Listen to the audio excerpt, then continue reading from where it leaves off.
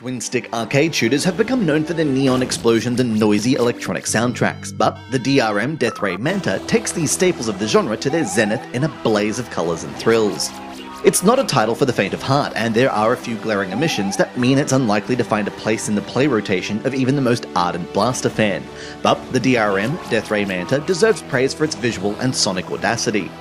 This is a game that doesn't take itself very seriously. The bite-sized levels are interrupted with snatches of weird dialogue, the main protagonist is a big-eyed manta ray, and the special power-ups you can grab are called Space Tiffins. You move your manta around the screen with a floating joystick on the left of the screen, and fire out shots of colour with one on the right. Levels last a handful of seconds and task you with clearing the screen of a number of enemies. There are other obstacles to avoid as well, including triangular lumps that kill you if you touch them, and ships that scoot around the border of the wall-off arena firing out blasts of energy that will end your run through the game. Every level has a space tiffin to collect, which gives your weapons a boost and scores you a point. Finishing a level gives you another point. Once you die, your score is totaled up and you're thrown back out to the main menu. There's no Game Center support, no leaderboards to compete on, it's just you against yourself, and the game doesn't remember your high score, so that's up to you as well. The tiny levels give the game a staccato rhythm, and it's hard to find any flow in the few seconds you're playing for.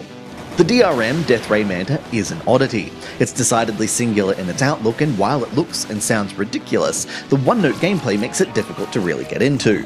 It's a shame because there's some wicked imagination and wit behind the game. It's just not enough to keep you entertained for any longer than a few minutes.